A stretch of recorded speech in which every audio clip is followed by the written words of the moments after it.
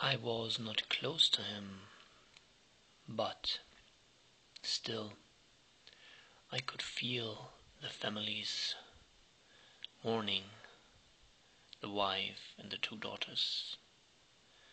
I could sense it even from the distance.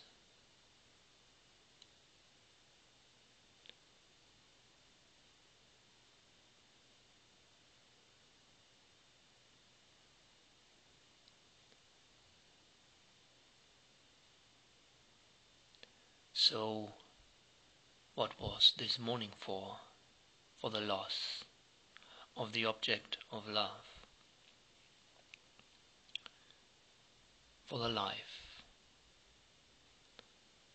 that was inhabiting this body. Now it's gone. Where it went, we don't know. But we can see that the opposite of birth is death. But there is no opposite to life. Life is without beginning. And what is without beginning is without end. And that, what was inhabiting the body, that life, we have never actually seen. Only the symptoms we have seen. We have seen the car that was driven, but not the driver. Still we mourn for the loss of the object of our love. And this will go on as long as we don't find that essence, that spark of life that is animating that matter, until we know who we are and who the others are in truth,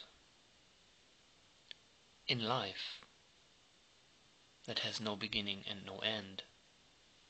And when we do so, we will live on the eternal plane, in our eternal relation to the Supreme Soul, and as one and different that we are as individual souls. So this may be inspiring, I hope, to some extent, for those who've been mourning over lost ones. And our task is